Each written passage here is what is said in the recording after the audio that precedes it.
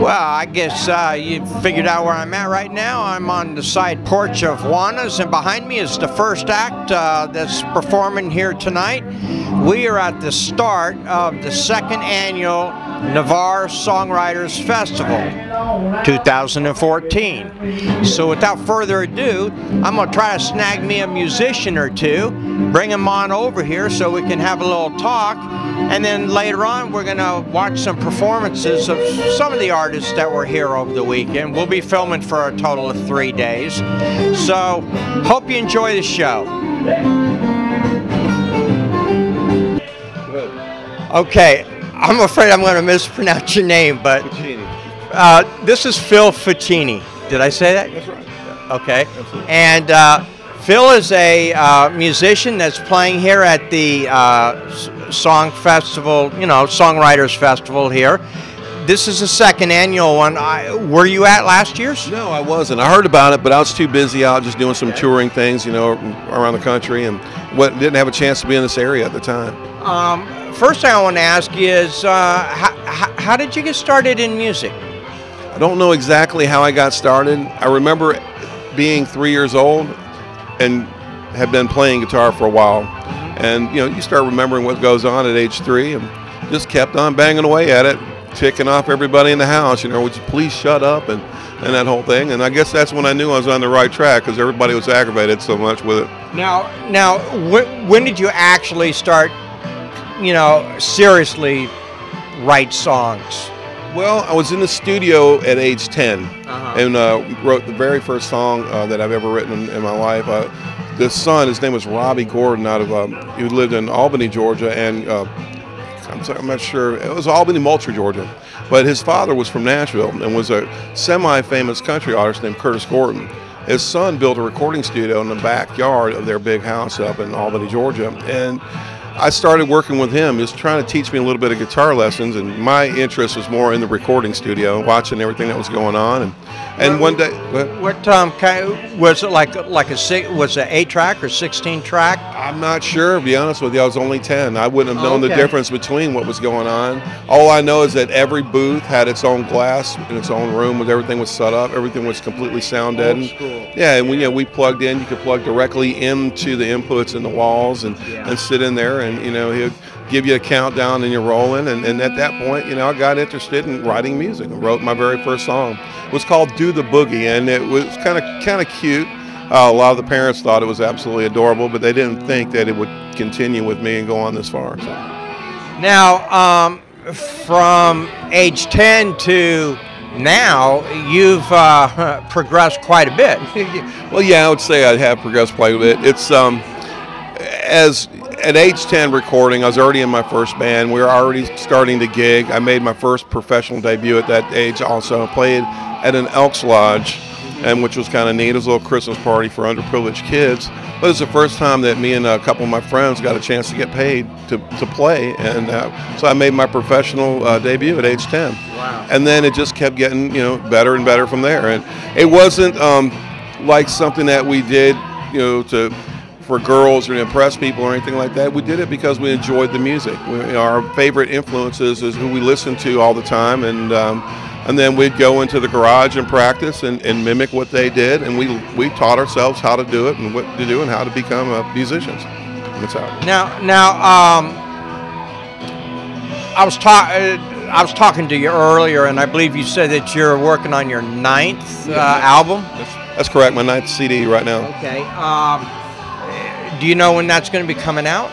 I haven't finished the material yet, so I can't give a date. I hope before the end of the year. Okay. To be honest with you.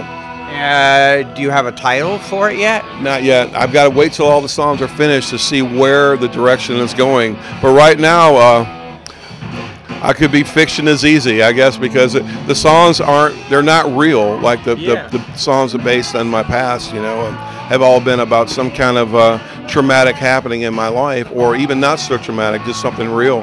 And these are just being made up out of just ideas and thoughts, which is something I'm not used to doing. Now, how can people get hold of your other albums? Do they sell like on iTunes, or do you have your own website? Or it's actually I've got my websites. I use Facebook mostly and Reverb Nation. You add at Reverb Nation of Phil Crash Ficini. You can go on there and you can purchase any song that you want, and all the albums, all the songs are done. As I finish the song in the studio, I go ahead and post it on Reverb Nation. And that way it kind of helps me go ahead and get the copyright on it where it's done, it's finished, it's mine, it's timed aligned, it's time dated, and so nobody can really mess with it. And I don't know if anybody would anyway, but it gives me a comfortable feeling that when it's time to start selling the material that it's available. So. Yeah. Okay. Do you have your own website that people can go to? Not anymore. When I was with the Geneva band out of Nashville, Tennessee, we had Geneva Rocks was our website, and I haven't set one up, and I didn't do it because I didn't have after leaving the band, it wasn't the most pleasant feeling in the world, and I did a few other things, and I just I didn't get too interested in continuing to do what I was doing, but it doesn't go away. I've got a recording studio at my house where I do all my recording. And when I'm there, I spend all my time in my studio just because I don't think I know what else to do when I'm at the house. It just seems like what I'm supposed to do. And so I sit in there and I'll write or play it, or I'll build something in there. And it is what it is. And I haven't really thought too much about trying to bring it out into the world at full swing. However, I was playing down in Panama City last week and met a publicist for BMI who's interested right now in working out with me, working out a deal, me signing up with him and him shopping the material and seeing what we can do with it. So BMI is getting to you before ASCAP, huh? Well, yeah, that's just the way it is. I don't know. I mean, I guess that's good. But he told me, he said, definitely. He said with what he can do with what I have right now, he said, I'm already like 75% there. Yeah. And he said, at this point, he thinks it'd be a good idea to see me getting some royalties for the music that I'm writing and people are listening to. Yeah, it's a good deal. Well, look, thanks a lot for stopping and taking the time to talk to our audience here in Navarre and the rest of the U.S. And I wish you a lot of luck. And I'm going to give you my business card, and please stay in touch with me. And let me know when this album gets completed. Oh, I'll do that. Definitely do that for you. All right, man. Thanks a lot. Hey, man, thank you. You have a good night. You too. Y'all get stronger from my pain. So believe in yourself. Yeah, believe in the light. Don't you give up on your fight.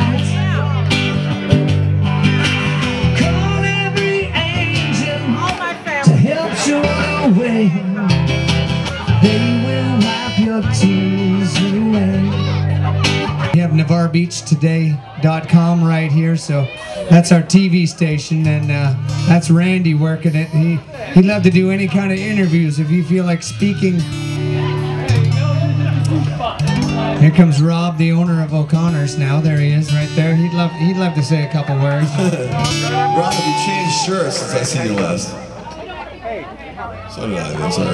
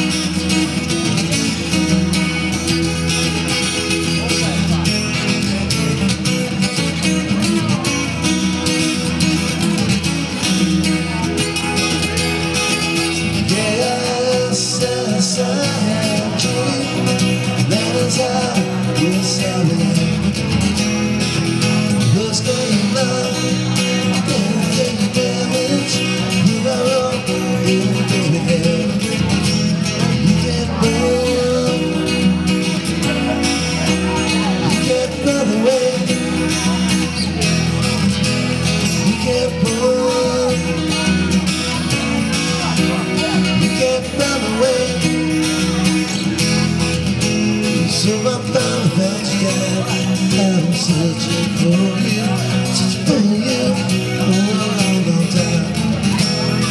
And now that I found you, wanna get to know you, how you know, one and only one.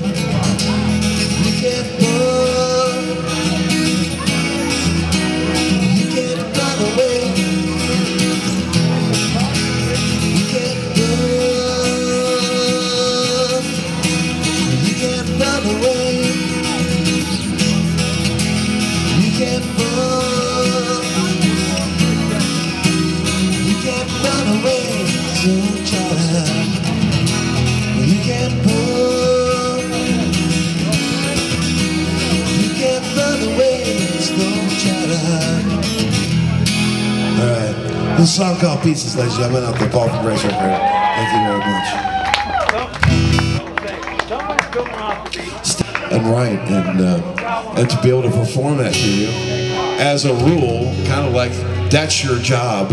It's kind of totally opposite. It's really kind of weird, and this weekend has been a beautiful thing. And I just want to thank everybody for supporting us. That's what's been. Yeah, this is not work, is it? No, it's not work. We're playing this weekend. We're not working. Here's a song I wrote for my wife.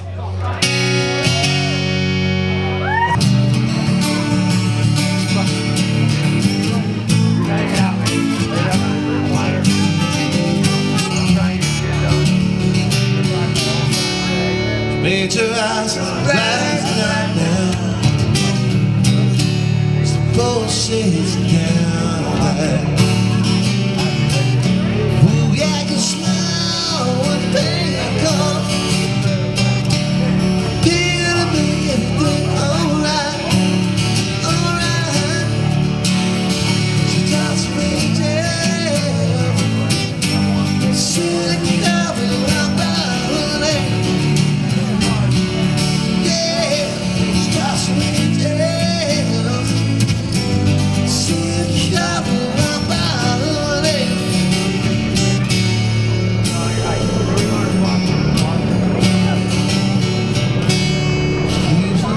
I feel like playing Pink Floyd right now.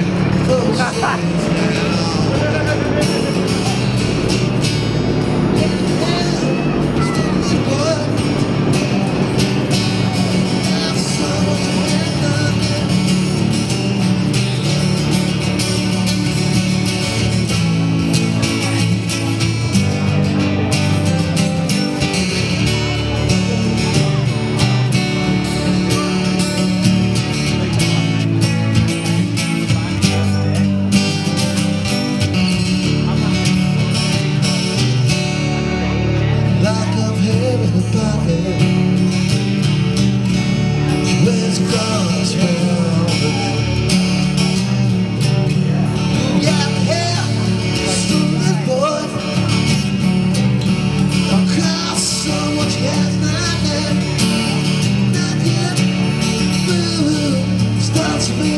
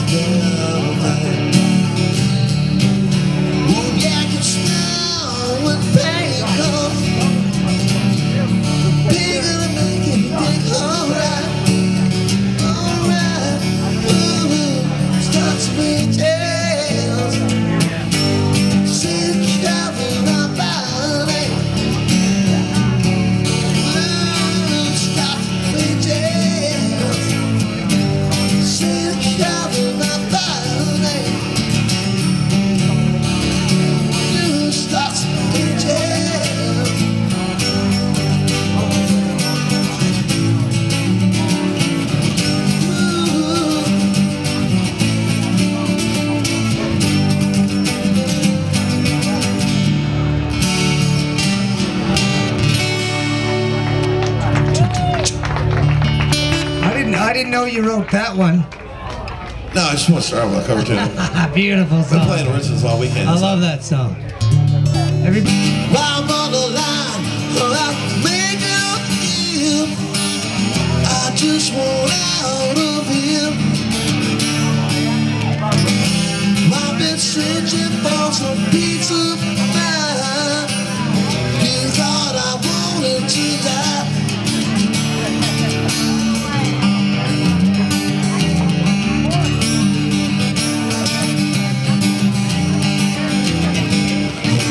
Ticket, riding the train, searching for a light on the finest rain.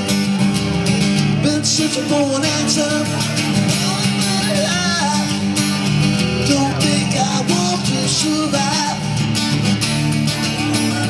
Don't think I want to survive. I need some peace of mind. I'm tired of fighting this fight. I think I'm losing my sight. Don't want to try to go on. So much freedom to go till the darkness has gone. Let's sleep till it's dawn, till the darkness is by. Got to survive. I'm tired of fighting this fight. So much freedom to dawn. Yeah. Ooh, yeah.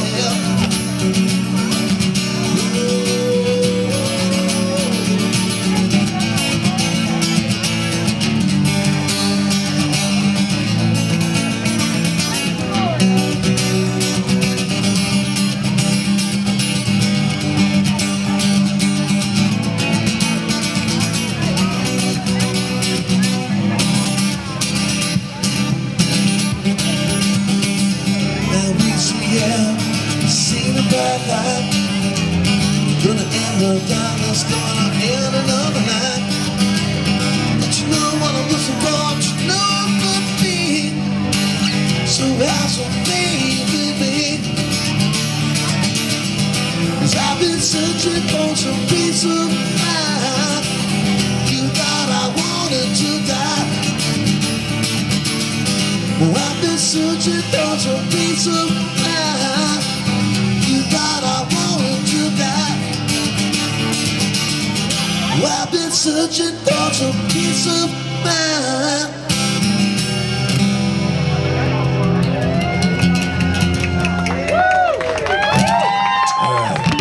Did you ever find it?